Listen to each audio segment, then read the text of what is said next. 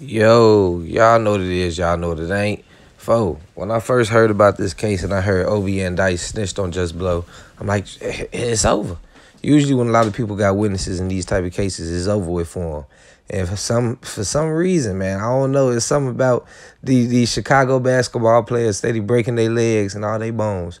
And these Chicago drill rappers breaking the laws but getting like some type of blessing. You seen it with Lucky from Murder Town. He got a triple homicide, 27 years.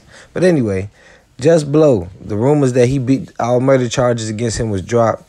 That rumor hit the internet with Mimo and Lil Vernie. I don't know how they squashed their beef to have that peaceful conversation, but they let the world know that the charges dropped and he was supposed to be coming home. That's what Mimo said. He did say Dice was home, but she's still locked up. I think she's serving 5 to 10 years out there in Indiana. And Jusblow let the world know that he got caught at the end of this month. It ain't over with. Everything left in the Lord and the judge's hands. People said he was free. He not free. And shit, at the end of this month, we'll know if bro coming home or not. I'm pretty sure he just gonna get robbery, gun charges, but it all depends on how they finna look at what this snitch said. Get in the comment section, let me know what y'all think below. I'm gone.